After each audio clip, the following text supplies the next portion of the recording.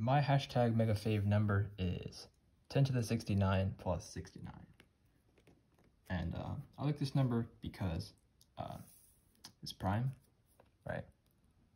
That's cool. And also because, you know, Lamau.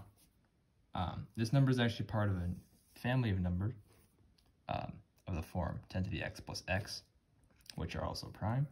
So the first number in this family would be 10 to the 1 plus 1, which is just 11, that's prime.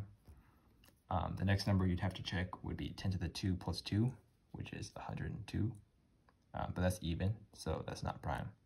Next number you'd have to check would be 10 to the 3 plus 3, which is 1003, but that's a multiple of 17, so that's not prime. And if you keep checking, you get that 10 to the 9 plus 9 is the next prime, and the prime after that would be our hashtag Megafav prime, 10 to the 69 plus 69. And if you keep checking, you can get some other numbers, like 10 to the 313 plus 313, and 10 to the 451 plus 451. And then if you keep checking, you'll get these numbers. Yeah, I looked these up on OEIS. So I guess you can wonder, are there infinitely many of these? Well, as far as I know, that's an open question, but there is an argument that there are probably infinitely many of them. To prove this, we're going to use a fact, sometimes called the prime number theorem, that the quote-unquote probability that a number x is prime is around 1 over log x. So let's take a look at this sequence of numbers.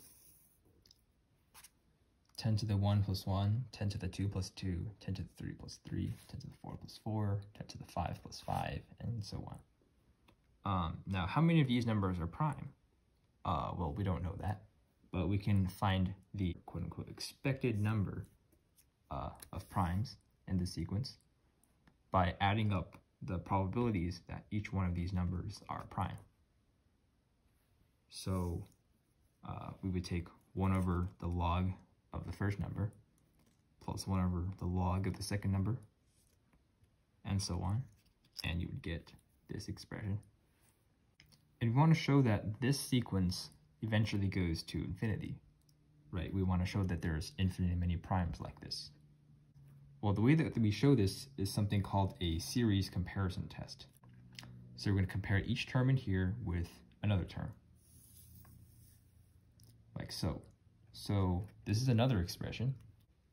And notice that this first term, 1 over log of 10 to the 1 plus 1, is greater than this term here, 1 over log of 10 squared, because this denominator here is less than the denominator here.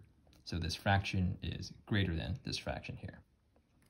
And the same thing is true for this term. The second term is greater than this term. This third term is greater than this third term, and so on. So that means that this series is greater than this series. But this series is a bit easier to compute. We can pull out the 2 in the exponent down here and do the same for all of these terms. So we eventually get this expression, 1 over 2 times the log of 10 plus 1 over 3 times the log of 10 plus 1 over 4 times the log of 10, and so on.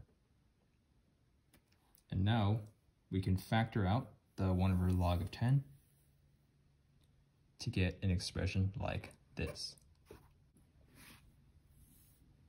Finally, some of you guys might recognize this already, but this is called the harmonic series. Well, except for it's missing the first term, which would be a 1. But other than that, this is called the harmonic series. And if you've seen the harmonic series before, then you know that this series diverges. If you haven't seen the series before, I'll put a link in the description to somewhere where you can find why this series diverges. So it is equal to infinity, I guess.